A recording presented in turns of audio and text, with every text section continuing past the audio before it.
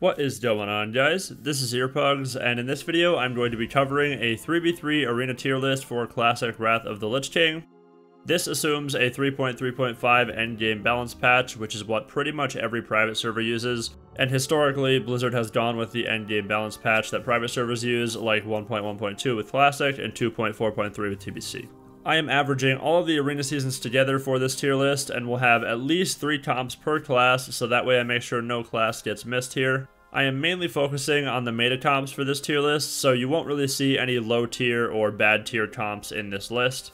There is of course a bunch that I wasn't able to cover because there's just too many to cover, so I just chose a bunch that are very good. None of these are bad.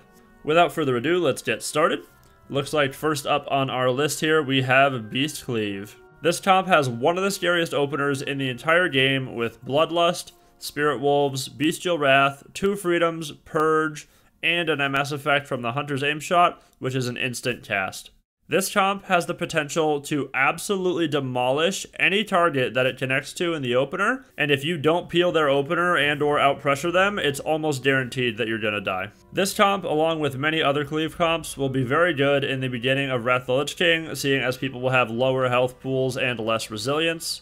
While this is a very strong comp, BM Hunters are a little bit nerfed when you compare them to TBC, seeing as Bestial Wrath is now a 10-second duration instead of an 18-second duration like it was in TBC. On top of that, Hunters can actually be disarmed, which will remove their ranged weapon now. So if you're able to disarm a Bestial Wrath that's only 10 seconds, it obviously is going to make that Bestial Wrath not very scary.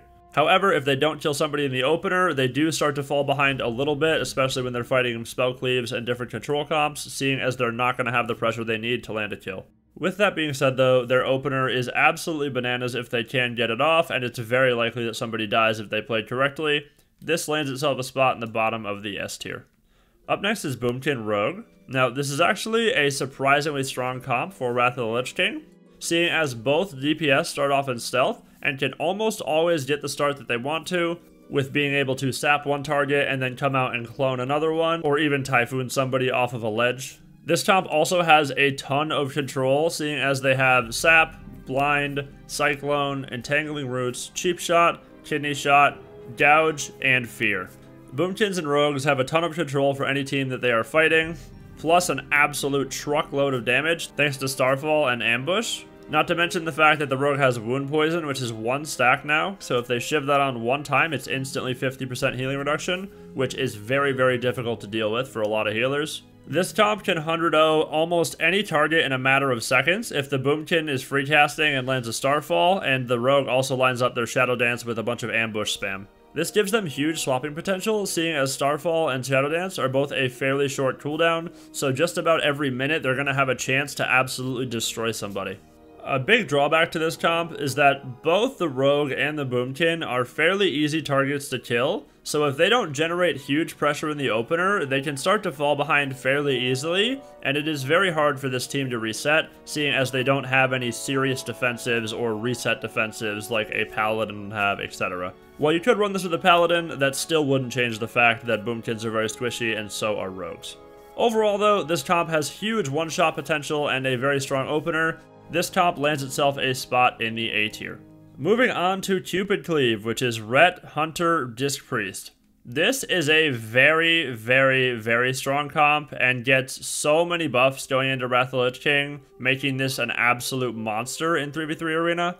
This comp has tons of control, tons of damage, an MS effect from Aim Shot, loads of survivability, and a double dispel for magic effects from the Paladin and the Priest, which makes it very, very hard to control this, especially as a spell cleave. If I said this comp was very strong, I would be underselling it. This is one of the hardest teams to fight in the entire game when played correctly. Controlling it is very difficult thanks to that double dispel, not to mention the fact that they have 2 freedoms, one from the Paladin and one from the Hunter. As far as defensives go, they also have Bubble for the Pally, 2 deterrences for the Hunter, and Pain Suppression for the Priest, so they have a really good chance to survive a lot of bursts.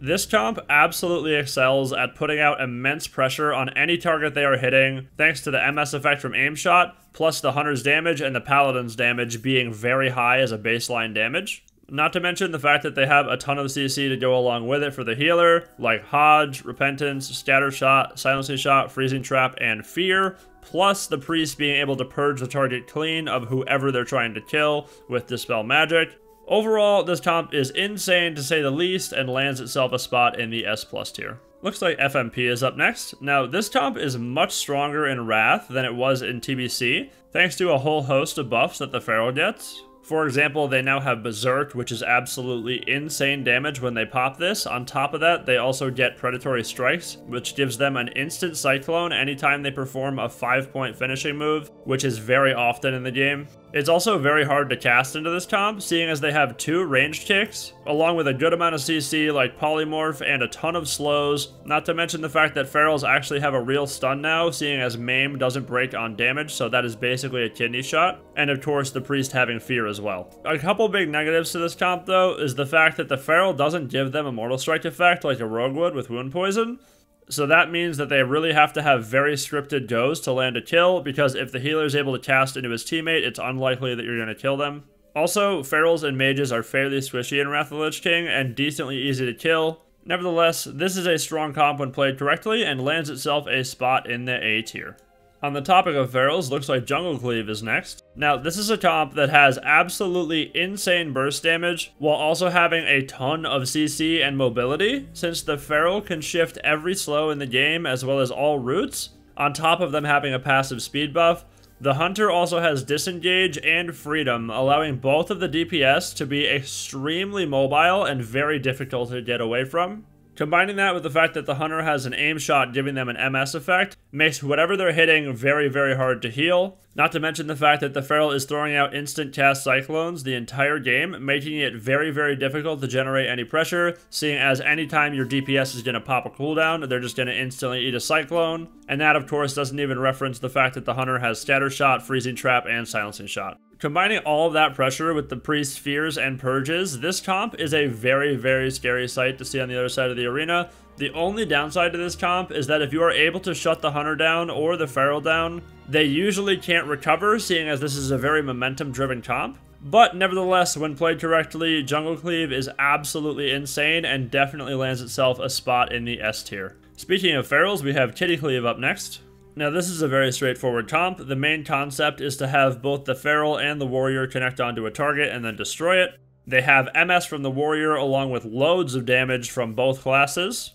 However, a glaring problem that this comp has is that if you're able to shut down the Feral, it's basically just the Warrior doing damage and the Feral has to sit in bear form, which will inevitably put them behind, and if this comp isn't generating pressure, they're not doing a whole lot because their whole thing is that they're doing a lot of damage, so if you're shutting that down, that's basically all they can do. This is one of those comps that's very good at lower MMR because it's very easy for both the Warrior and the Feral to just connect to one target and destroy it. Most people aren't really peeling that well at low MMR or out pressuring. However, once you get into the higher MMR with Kittycleave, you will start to fight teams that understand that the Feral has to go into bear form if you're destroying him. Don't be mistaken, this comp can literally one-shot almost any target in the game, but if they don't generate a monster amount of pressure in the opener, they will likely start to fall behind. The only real CC they have is Cyclones, plus a Fear with a very long cooldown, and some random stuns and kicks. Combining all the pros and cons, Kittycleave overall goes into the B tier. Up next, looks like we are talking about one of the Mac Daddy spell cleaves, which is LSD, aka Lock Shaman Druid. This comp usually runs with a Destro Lock, Ellie Shaman, and a Resto Druid, while there are very many variants of this. When played with these specializations, they have the highest single target burst in the entire game, with Lava Burst and Chaos Bolt. This is a comp where if someone is caught out of position for even a few seconds, they can very easily get 100 0'd if both the Destro Lock and the Ellie Sham are able to both cast into them. This is a comp where if you waste your trinket, you basically no longer get to play the game, seeing as all three classes are able to land CC chains of 30 seconds or more with the Lock's pet that has Seduction, the Lock's Fear, Death Coil, Shaman's Hex, the Druid's Roots, and the Druid's Cyclones, as well as Bash. LSD is one of the strongest 3v3 comps in the entire game, no questions asked, and when played correctly, it feels almost impossible to beat. This comp definitely lands itself a spot in the S+ tier. Speaking of LSD, we now have LSD 2 on the list. This is a comp that runs with a Boomkin instead of a Resto Druid, and then also runs with a Resto Shaman instead of a Ellie Shaman. The Warlock can also play Destruction or Affliction. However, in most situations, it's going to be an Affliction lock because they partner so well with the Boomkin's dots, and for this example, we're going to say it has an Affliction lock in it. This comp has the highest AoE burst in the entire game, thanks to the lock being able to dot up the entire team with Unstable Affliction, as well as the Boomkin's dots and the ability to pop Starfall, which is the highest AoE damage in the entire game next to a Sweeping Strike's Bladestorm. If they are able to get full dots rolling on all 3 people and the Boomkin pops Starfall, they will literally kill all 3 targets at the same time. The amount of damage that this comp does when it's left to free cast is absolutely unhealable, and you need to control the Boomkin Starfall or else your loss is almost guaranteed. This is an extremely powerful spell cleave, seeing as they have tons of CC like Fear, Hex, Cyclone, Entangling Roots, Spell Lock, Death Coil, and Bash. Not to mention all the utility that your Shaman gives you, like Tremor Totem, Purge, Wind Shear, Bloodlust, and much more. This comp, when played correctly, is very, very strong, and its only real downfall is that if you're able to sit on the Boomkin or if you're able to sit on the lock and just shut down their damage, they won't be able to generate that much pressure. However, they have all the CC in the world they need to peel you off of whoever you're trying to kill, allowing them to get away in most situations. And combining all this together, LSD2 lands itself a spot in the S tier. Moving on to another spell cleave that is very strong, we have MLS up next. Now this comp can be played with either Fire or Frost, and also Destro or Affliction from the lock, depending on what playstyle you guys are trying to do. You can also replace the Resto Shaman with a Resto Druid, and it's pretty much just as good.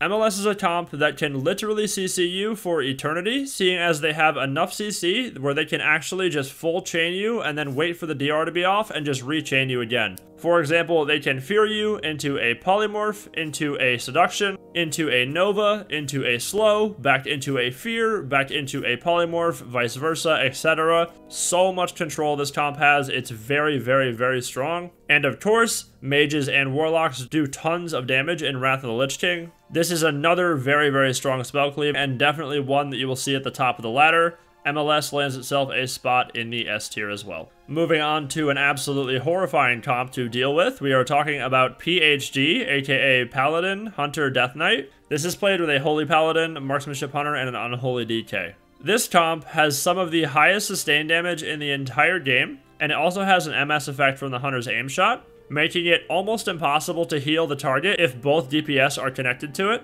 Since they play with a Hunter and a Paladin, they have 2 freedoms to ensure that the Death Knight is always on their kill target and never ensnares. Another huge feature of this team is that the Holy Paladin gives this comp the ability to absolutely all-in the other team with little risk of them dying, seeing as the Paladin can literally run in with them and bubble anytime they get into trouble. They also have bop for their DPS as well, so they can bop their DKs out of kidney shots or any kind of a physical stun, etc. Combining all of the Hunter's CCs together with all of the Death Knight's damage, this is a very, very scary comp, and it must be controlled or else they are guaranteed to kill somebody. All in all, this comp is very scary for multiple reasons and lands itself a spot in the S tier. Moving on to another cleave, we have Ret DK Priest, aka Vanguards.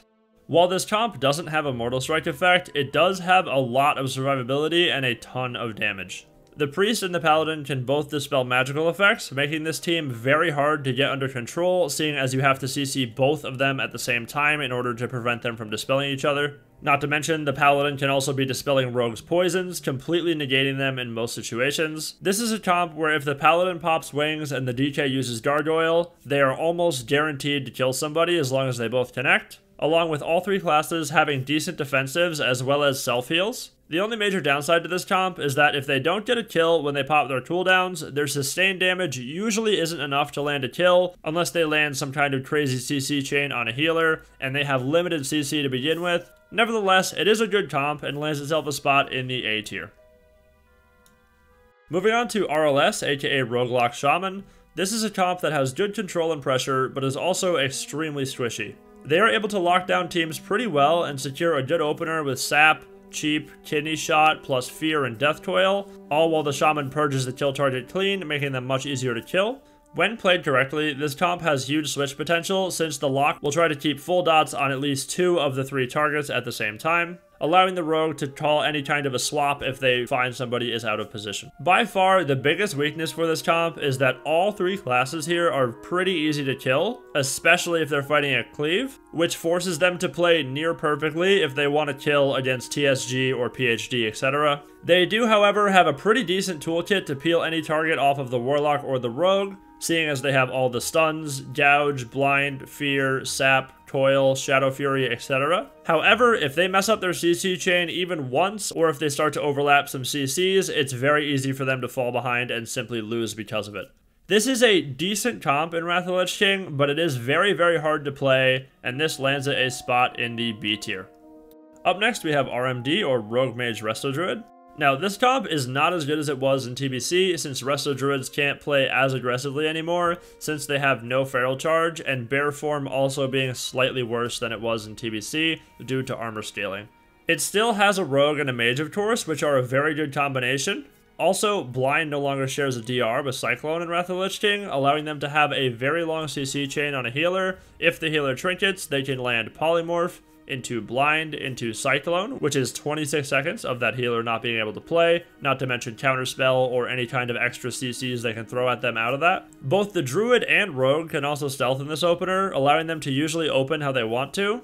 This comp does have a monster amount of control and some pretty high burst damage if the Rogue and Mage connect. However, it does fall apart rather quickly if the opener they get isn't perfect, seeing as all 3 classes are very squishy and Resto Druids specifically are fairly easy to kill for most cleaves. All in all, it is a decent comp and it goes into the B tier. And of course, we can't talk about RMD without talking about RMP. Now, this comp is still very strong in Wrath, just like it is in TBC, thanks to their insane opener combining the Rogue's stuns with the Mage's Shatter and the Priest's offensive dispels. If played correctly, RMP can beat any comp in the entire game, which makes it very strong. Disc Priest also receiving a fair amount of buffs going into Wrath of the Lich King helps this comp out a lot. It plays very similarly to the way it does in TBC, and there's not too much to say about this comp other than it's just very good, which you probably already all know from TBC. This comp lands itself a spot in the S tier. Speaking of classes getting buffed in Wrath of the Lich King, looks like RPD is next, aka Rogue, Shadow Priest, Resto Druid. With Shadow Priest receiving a number of buffs to their survivability and overall damage, RPD actually becomes very strong in Wrath of the Lich King. This is a comp where if they catch a target out of position and the Shadow Priest is able to cast into them, it is almost guaranteed that that target is going to die as long as the Rogue can lock them down. This comp's burst is astronomical with Mind Blast, Shadow Word Death, and the Rogue's ambushes. Not to mention the fact that the Rogue has an MS effect from their Wound Poison, making their already insane damage very difficult to heal.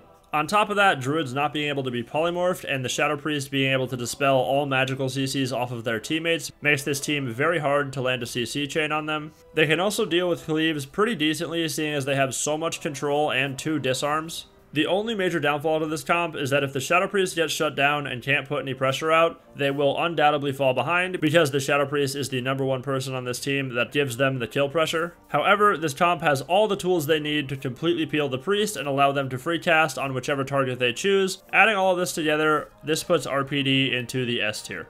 Moving on to Scooby Doo Cleave, aka Ret Paladin, Rogue, and Disc Priest. This comp has a very high amount of damage if both the Ret and the Rogue are able to connect onto one target, while also having an MS effect from the Rogue's Wound Poison, allowing them to generate huge pressure on any target they are hitting. Since this comp is usually ran with a Disc Priest, that gives them 2 magical dispels, making it very hard to lock down the Priest, seeing as the Paladin will always be dispelling them, forcing you to CC both of them at the same time and try to kill the Rogue.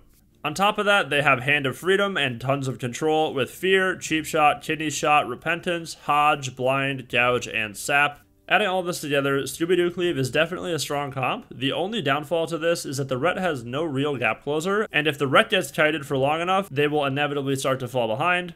Nevertheless, it is a good comp, and it definitely lands itself a spot in the A tier. Looks like Shadowcleave is up next, which is Unholy DK, Affliction Lock, and Holy Paladin. This is a strong comp that excels at fighting in longer games. The concept of this is to dot up the entire enemy team while spamming fears and having the DK switch targets to whatever they can hit and generate the most pressure on. This is a very high blanket damage comp that never really runs out of steam, seeing as if the Warlock runs out of mana, they can simply life tap, and the DK has no real resources besides runes and runic power, which never run out. So they are very good at rotting teams to death and outlasting the other team. Of course, Holy Paladins also have a ton of mana regeneration and are very good at healing with low mana as well. The biggest flaw to this comp is that if the lock gets shut down, the DK won't be able to put out enough pressure by themselves, and they will start to fall behind. Overall though, it is a good comp, and when played correctly is very, very scary. This comp lands itself a spot in the A tier. Looks like Shadowplay is up next. This is another comp that gets a bunch of huge buffs going into Wrath of the Lich King, specifically Resto Shamans and Shadow Priests. What makes this comp so scary is the fact that they have a lot of just blanket damage, while also having the ability to land huge burst windows if the Shadow Priest is able to cast. Not to mention the fact that they have a pretty fair amount of control with Fears, Hexes, Death Coil, Wind Shear, and Spell Lock, while also having the Shaman there to be able to purge all the magical buffs off of the enemy. This team actually also has 2 magical dispels, one from the Shadow Priest and one from the Fell Hunter with Devour Magic, making it pretty tricky to land a CC chain on any one target, seeing as they will almost always be getting dispelled if you aren't covering your CCs. Shamans also having Hex gives this team a fantastic CC for not only peeling whoever is taking damage, but also locking in kills, since most teams are not going to have a D-Curse to deal with it. This is a very strong spell cleave, and when played correctly, it is able to demolish any target that comes within line of sight while also rotting the enemy team at the same time. It does suffer from the main problem that any spell cleave will have, which is if the lock or the Shadow Priest gets shut down, they aren't going to be generating much pressure, and therefore they're not going to be able to land a kill. Regardless though, it is definitely a very, very strong comp and lands itself a spot in the S tier. Up next is one of the scariest 3v3 comps in the entire game, which is called Shatterplay, aka Shadow Priest, Frost Mage, and Resto Shaman. This comp has one of the highest bursts in the entire game and can very easily 100-0 any target in a deep freeze. On top of that, running it with a Resto Shaman gives them Bloodlust, Purge, Hex, Wind Shear, and Grounding Totem. Not to mention the fact that the Shadow Priest having Psychic Scream into Polymorph alone gives them a very long CC chain. The Shadow Priest also has Psychic Horror now, a Blanket Silence, and the Mage of course still has Counterspell.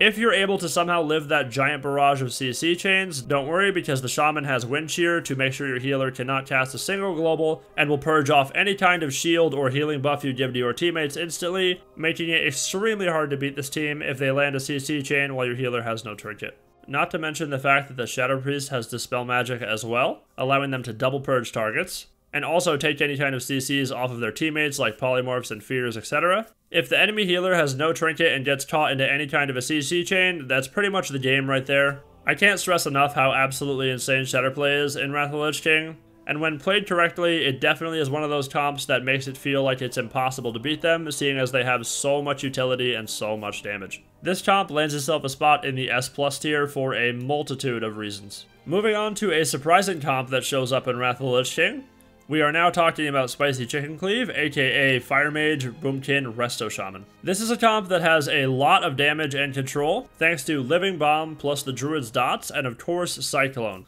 The biggest strength this comp has is the ability to be constantly cycloning 1 out of 3 of the enemy team at all times, which on top of not breaking on damage also locks their health bar in place, seeing as you're not able to heal into a cyclone. This creates a dynamic where the longer you go into the game and the more trinkets you get from the enemy team, the further the Spicy Chicken Cleave gets ahead as long as they're landing those cyclones.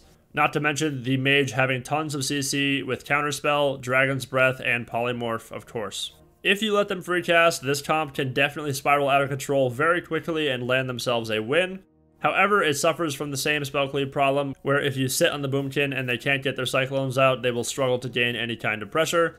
All in all, this comp definitely lands itself a spot in the A tier. We are now moving on to, in my opinion, probably the strongest comp in the entire game, if not one of them. We are now talking about Thundercleave. This comp is Arms Warrior, Ellie Shaman, Holy Paladin. Thanks to the truckload of buffs that all 3 of these classes and specs get going into Wrath of the Lich King, this comp becomes absolutely insane. The baseline amount of damage that this comp can put out at any time is astronomical. All the Ellie Shaman has to do is hit a Lava Burst into a Chain Lightning, and as long as the warrior is hitting that person with Mortal Strike up, they have a very high probability of landing a kill. This comp also has a fair amount of utility with Grounding Totem, Tremor Totem, Hand of Freedom, 2 Sacrifices, Bop, Bubble, Hex, and more. The constant threat from the Ellie Shaman's Wind Shears make healing against this an absolute nightmare, seeing as you have to fake your cast every 6 seconds or else it's going to be interrupted by that. Combining that with all of the warriors' off charges and kicks, they usually don't even need to land any kind of a major CC chain to land a kill on somebody, since they have so many cast breaks. This is a comp that goes from not that great in TBC to absolutely beyond fantastic in Wrath of the Lich King, and for a plethora of reasons lands itself a spot in the S+ tier. On the topic of unhealable damage, looks like we have TSG up next, which is Arms Warrior, Unholy Death Knight, and Holy Paladin. This is an extremely famous comp for a multitude of reasons, seeing as it has the highest consistent damage output of any comp in the entire game if both the DK and the warrior connect to one target. On top of that, the warrior is giving an MS effect to any target they are hitting, adding an absurd level of pressure. If any healer is caught with both of these classes on them, there is a 100% chance that that healer will be dead in a matter of seconds if they don't get peeled. The amount of cast breaks that this comp has is absurd to say the least, seeing as they have Pummel, Mind Freeze, Strangulate, Charge, Intercept, Dual Stun, and Death Grip, not to mention the Paladin's Hodge. That is 8 separate ways for them to stop you from casting, on top of absolutely nuking your health bar when they are on you. What's so crazy about TSG is that this comp does so much damage if both the warrior and the DK were connected to a healer, and the healer was hard casting heals in front of them, the healer would still die because the damage is so high. The only way to stop this comp is to either out-pressure them so they have to play defensive, or to peel them so your healer can get away.